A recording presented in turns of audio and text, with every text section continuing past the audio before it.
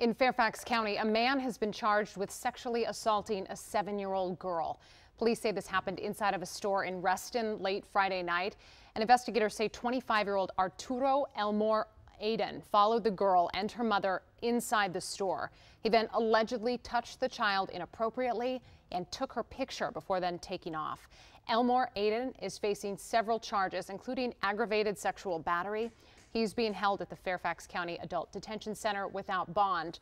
Police are asking any other potential victims or witnesses to please contact them.